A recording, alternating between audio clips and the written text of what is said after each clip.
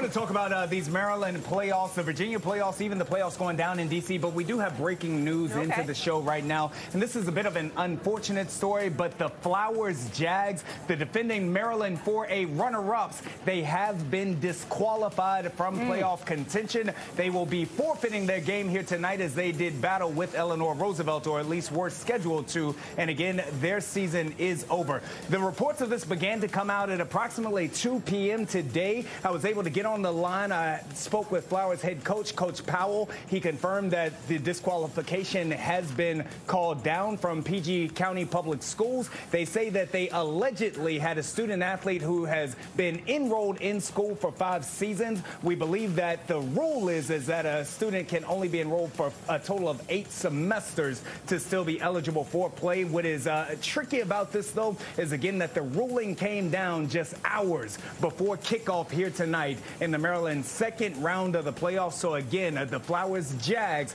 who truly had a chance to win that state championship, have been disqualified from contention. I was going to say, you've been talking all season long about how great they were in the playoff chances they had. Not happy about this. Wow.